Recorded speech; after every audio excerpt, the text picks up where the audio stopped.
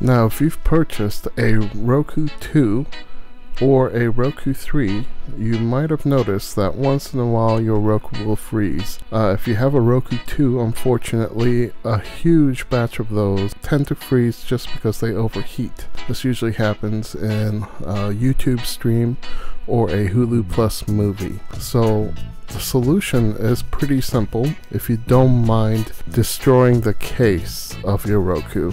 And by destroy, I just mean poking some holes for ventilation. Since most people place their Rokus in cabinets or places where other people can't see them, it shouldn't be a problem. So all you need to do is peel off the rubber foot on the bottom of the Roku. It just peels right off with your fingernail.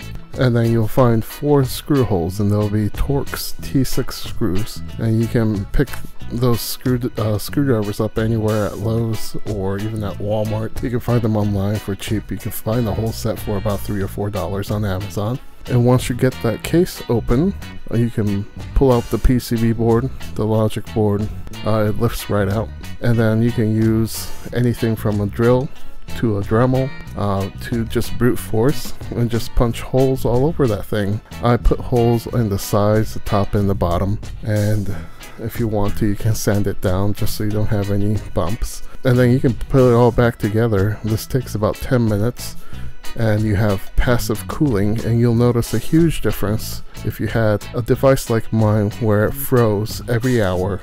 When you have a YouTube stream, you'll notice that it doesn't freeze anymore. And if you want active cooling, you can buy an 80mm USB powered PC fan case.